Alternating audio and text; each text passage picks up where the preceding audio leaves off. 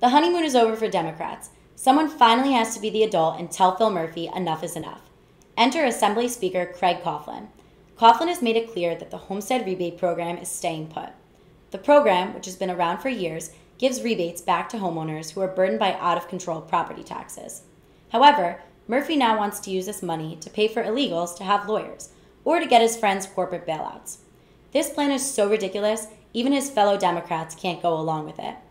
In order to make up for the ridiculous spending gaps, Murphy is proposing cutting the program in half to around $150 million. That's $150 million not going back into the pockets of homeowners. This is going to hurt. It's not really going to affect the super rich, and it won't really affect renters. Who will it affect?